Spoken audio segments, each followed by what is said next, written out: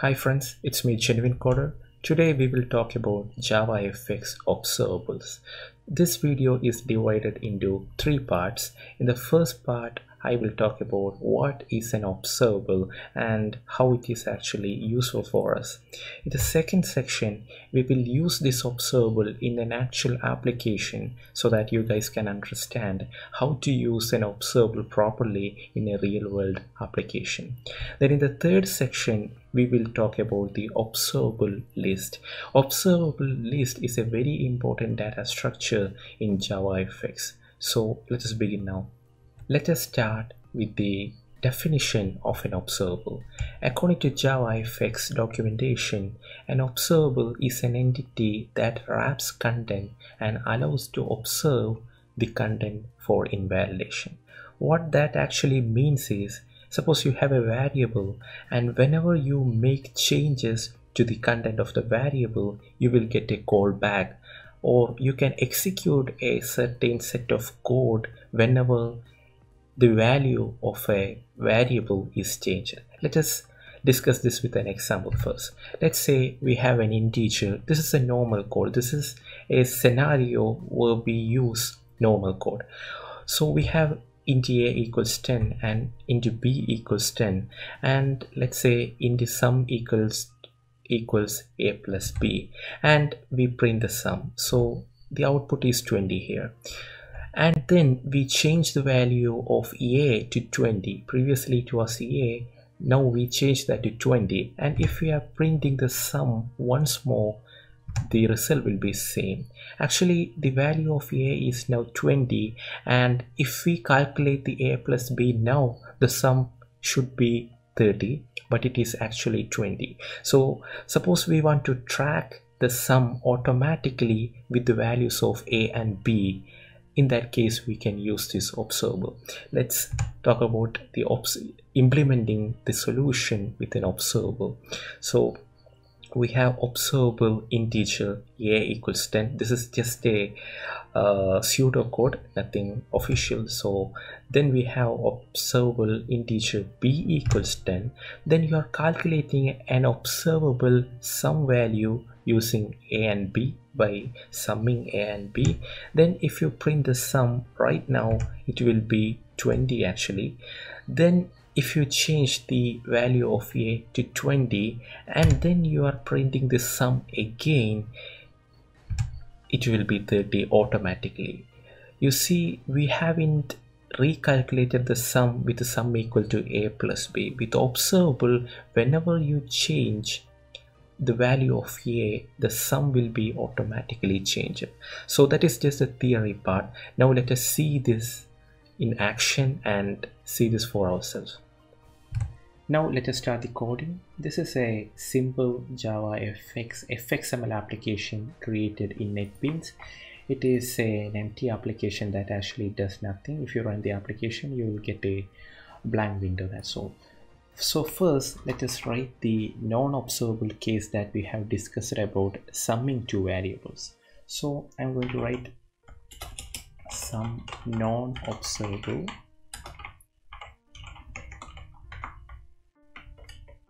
Now let us write the simple summing application. So we need a variable a, and I'm going to assign it's just 10. Then we need one more variable, let's say b, which is also 10. Then let us create the sum of this a and b by giving int sum equals a and b. Now if we write this or print this one, the sum will be 20. No confusion there. Now if I set this value of a to 20 and print it again, now also it will be 20, because this change a equals 20 won't affect this sum. We have to recalculate sum in order to get the updated value of it. Let us just make sure that by running this program, and as you can see, it is 20 in both cases. Now let us talk about the observable case. Let us write one more method, sum observable, and let me create that method. Oops, sorry. Okay, so we have this one.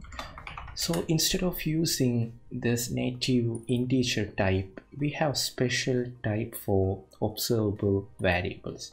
So instead of int, we have simple integer property. So simple integer property is an observable alternative for integer. So if you want to store float or double, you have those, like SimpleDoubleProperty is there. So for now I'm going to use SimpleIntegerProperty, and let us set the value by a. So this is equivalent to int a equals 10, just the observable fashion, that's all. Now we have to repeat this again to create b. Now if you look at the methods of the observable class, there is the option like add already. Add is already available as a parameter rather than using this plus symbol. So I'm going to use this add, and I'm adding a with b now. So definitely we have to store the return value. So if you check this return value, it returns a number binding. So number binding sum equals a add b. So that's it. This sum will always be binded to the value of a and b. So let us just go ahead and print the sum value now. So sout sum, printing just a sum won't be enough. You can get the value by using this get value. Remember, this is not just integer value, this is a binding, so you have to call this get value. Then what I'm going to do is I'm going to update the value of a. So that can be done using a.set. I'm going to update that to 20, just like we did here. Then I'm going to print the value once more. Now there is no need to call this sum non-observable class, so I'm going to comment that one, and now this sum observable will be called. So let's run this program, and as you can see, first value is 20 and second value is 30, and that's it. Because once you change the value of 20, the sum also got changed. So that is just one case. Let us talk about how to use or make use of this observable in actual real-world application. This is the second part as we discussed in the introduction. So I have a sample application prepared for you. So what this will do is, if you type something here, it is automatically updated in the bottom also, in the second text field. This is one advantage or one illustration of the binding. And here also we have one animation. This one is also done using the string binding technique. So let's see how we can do a project like that. So this is our project. We have our fxml document. Let me open this fxml file in the scene builder. So this is scene builder. I am going to import one text field in order to show the text as we have seen before. So I have this text in the center. I'm going to set the text alignment to center. I want to increase this text size by a little bit. I'm going to change this to Google Sans medium. That's a good font, you guys. If you guys haven't tried this Google Sans font, it is worth trying. And let us give a stroke like 1. So it will look a little bit better. So maybe 0.5. Yeah, 0.5 is good. And I'm going to mark this as a, and in the code section I'm going to give an ID. So let's say this is our label, so we can reference it as label in the program. Now let us come back to, before that let me just increase this size. It is too small, I think it seems. So I'm going to increase that to 61. Okay, now everything is good. I'm going to use the make controller, and now I call the label. Now let us see how we can do, or how we can change it in a animation, use it in an animation. So what I'm going to do is I'm going to create a string property. So just like this simple integer property, there is simple string property for string. So simple string property text equals new simple string property, and here you can give the initial value. I'm going to give the initial value as a. And regarding the animation, I have already prepared one timer task here. so I don't have to waste your time on doing that. So what this will do is it will take the first character from this simple string property text, so which is in there will be only one character, so in this case it will take a, then it will take it into an integer variable, so it will be represented as a number.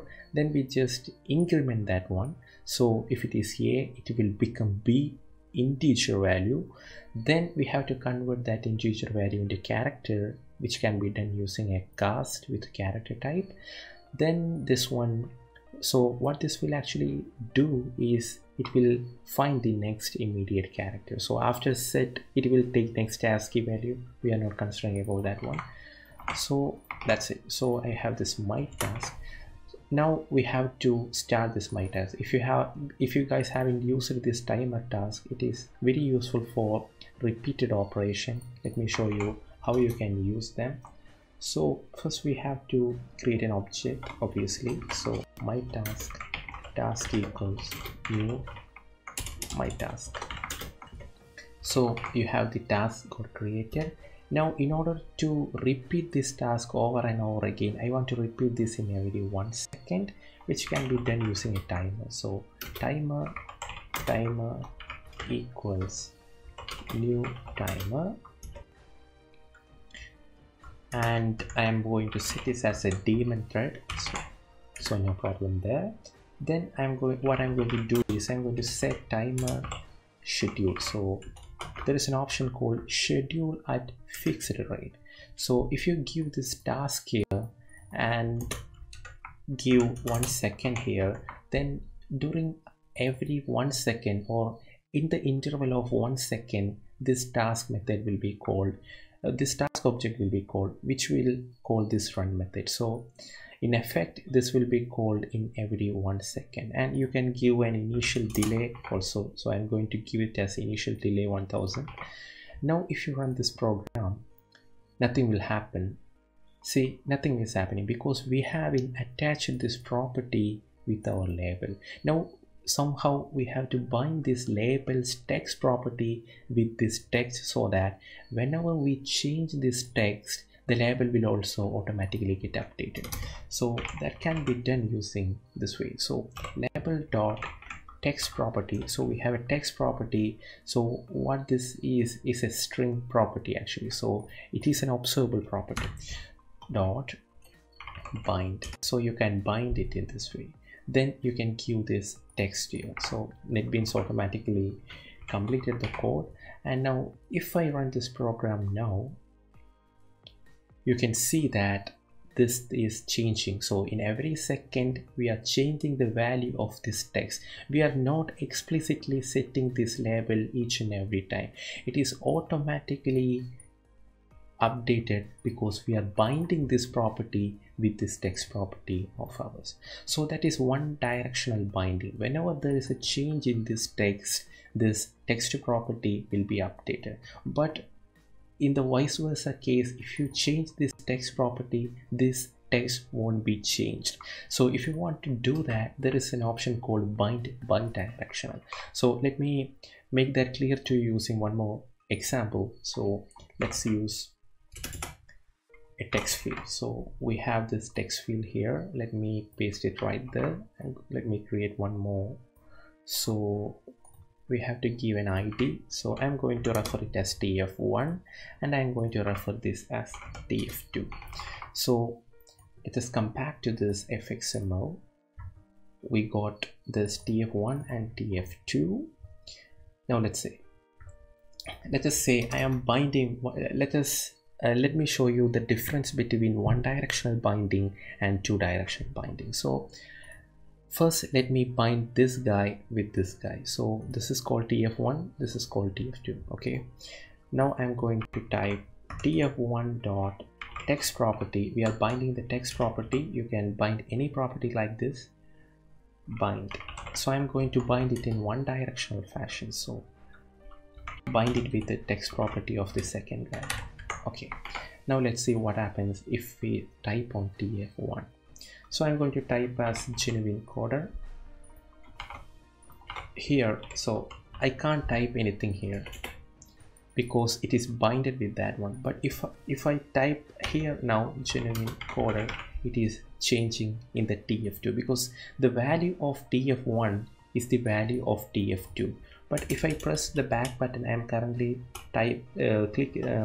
pressing on the back button, but nothing is happening. So if you use bind bidirectional, whenever there is a change in the text of tf2, it will be affected the tf1, and if there is a change in tf1, it will affect tf2 like that. So I'm going to type genuine coder. Now I can type here, and if I click on or press on backspace, you can see it is changing both ways. So both are now completely connected. So that's about the second part. So that is the end of this video. In this part, we talked about what is an observable and using observable in an actual application. In the very next video, we will talk about observable list and how it is useful for us. I will leave the link for this observable list part in the description. So as always, thank you for watching this video. Like the video if you like it and subscribe for more.